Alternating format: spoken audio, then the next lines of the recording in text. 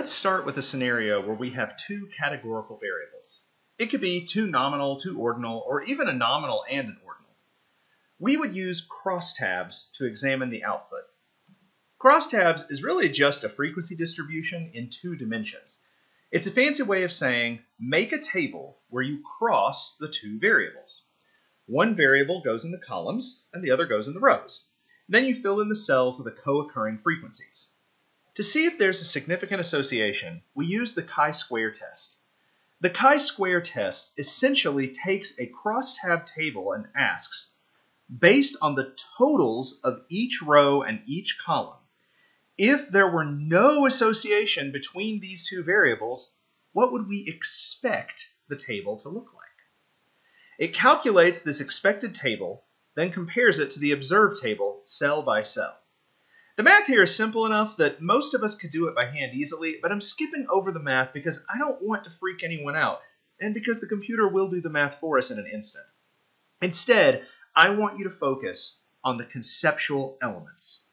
We use Chi Square when we have two categorical variables, and what it's testing is whether what we observe in reality matches what we might expect to see theoretically. The more the observed and the expected diverge from one another, the greater the probability that there is a meaningful association between these variables.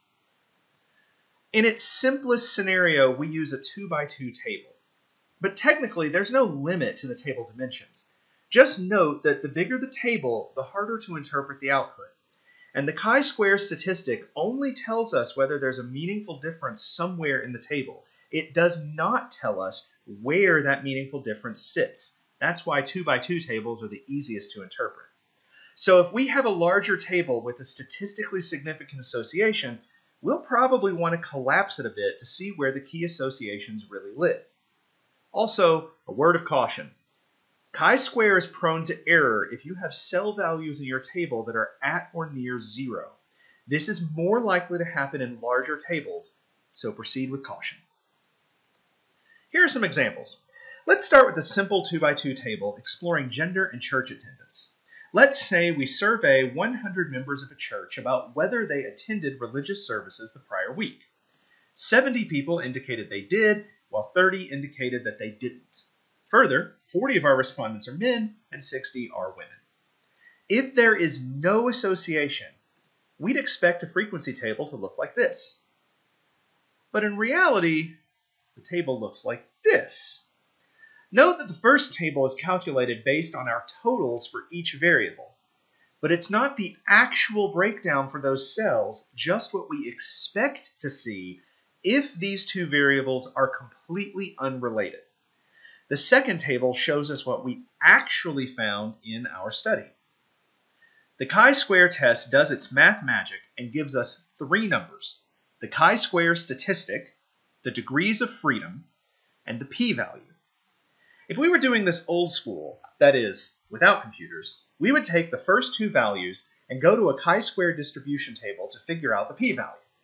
But the magic computer box lets us skip this step, and we can jump to the p-value directly. Here, there is a less than a 0.1% chance that the association we see is due to randomness, so it seems safe to conclude that there is an association between gender and church attendance. Let's try an example with a slightly larger table.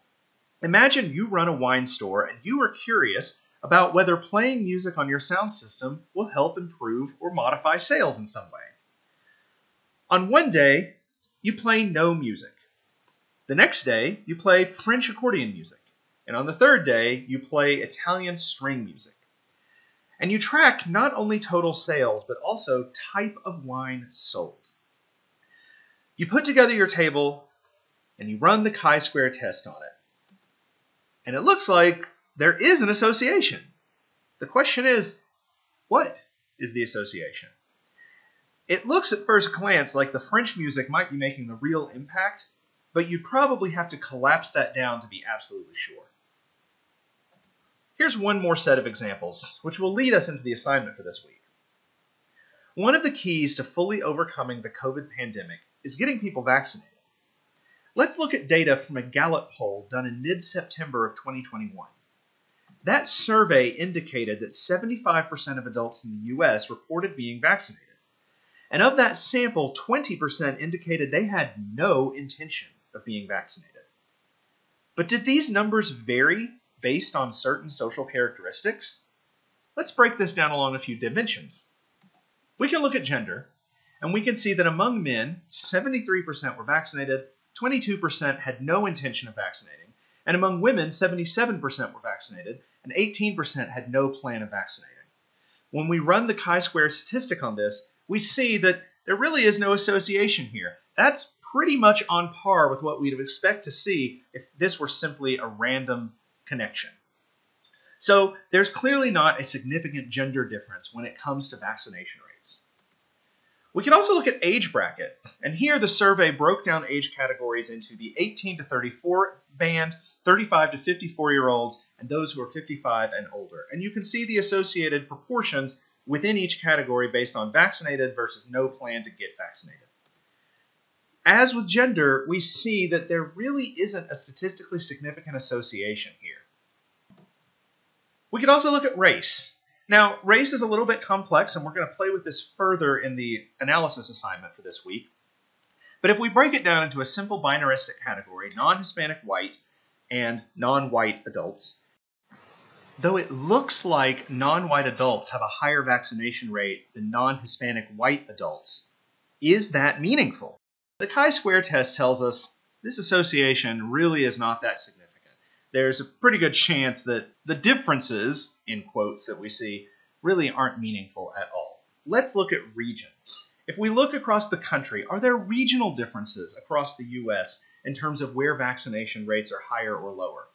While there are slightly higher vaccination rates in the North and the West versus the Midwest and South, chi-square tells us that's not really a meaningful difference. Note that sometimes a null finding is still an important finding, and in this case, it's still an important finding. We don't see variations in vaccination status based on geographic region, based on gender, based on race, or based on age. What about by political affiliation? This is something that public health officials have been noting for well over a year, that there is a significant association between political affiliation and vaccination status. And chi-square analysis tells us that yes, there is indeed a statistically significant association between these variables. People who identify as Republicans are significantly more likely to say no to a vaccination, whereas people who identify as Democrats or independents are much more likely to be vaccinated. Particularly those who identify as Democrats are much more likely to have been vaccinated. Unfortunately, this particular dimension is something we're not going to be able to explore in our analysis assignment for this week because the census does not collect information on political affiliation. But we will be able to look at vaccination status according to some of the other dimensions of social activity, and we'll also add a few more that aren't shown here as well. Now, the analysis assignment for this week is going to show you how to do this in R exactly. But the short version is you first need to create a two-way frequency table, and we've seen the tools for this. We'll talk through some examples. And then it's as simple as dropping that table into the chi-square test function and reading the output. So head over to the analysis assignment posted on iLearn, and we'll talk through some of the mechanics on this. We'll also walk through this live in class later this week.